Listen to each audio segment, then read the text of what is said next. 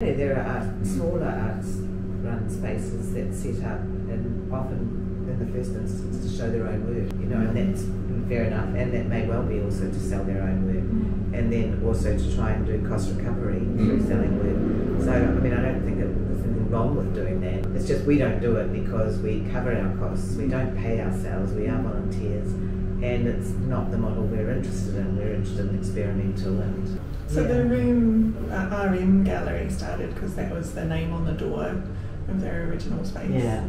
So every time it moves, it gets a new, like it was room 103 and then room, and now it's just room because there's no number, it's the whole floor. So we get government funding and we have to do our own fundraising. So those tend to be, well, the bulk of it comes from CNZ, Creative New Zealand. We've also got a supportive landlord. I think that makes a huge difference because one of the reasons that artist-run spaces will fold or falter is they get a cheap, rental space, and then for whatever reason the owners want it back or the rent goes up or something like that happens, and that hasn't happened to us for quite. We've been here quite a while, and the landlord's really supportive. He's great. Yeah, he cares about that we exist. In fact, he helped us build the new wall. Yeah, which it takes all of us actually. I don't know, because sometimes we get busy and sort of disappear for a bit. Yeah, but we have commitments and any reason why we might not be here. We found that model of having a large collective has worked really well because when you have a meeting and if you start with 6 and then 2 can't come,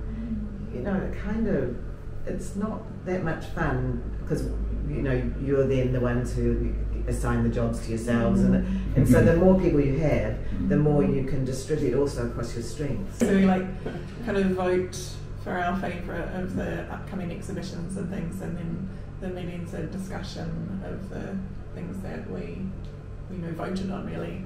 And so we all, originally we have a say, that's quite equal, and then we discuss that. Well, we are very supportive of the model of having an open call, because that's the best way of being, that we've been able to come up with, of being able to open to all. And we recently went through our archive of old film slides and scanned them all and identified some of the works that a lot of people who have showed here in years past have gone on to have arts careers, so we need to acknowledge our role and we help establish who gets to have a platform, and so I think we have a duty to make sure that those people are it's not malicious.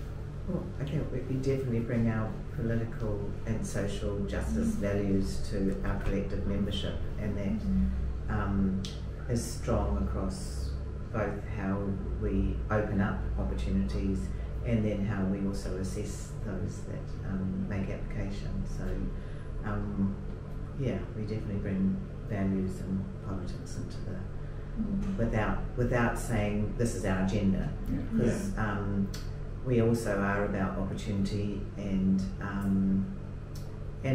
also at risk, not in terms of being provocative for the sake of provocation, not that kind of risk necessarily, but in terms of risk of exploration, experimental. So sometimes the shows are amazing compared to the application, and you've taken that risk because you think it's worth supporting that artist. So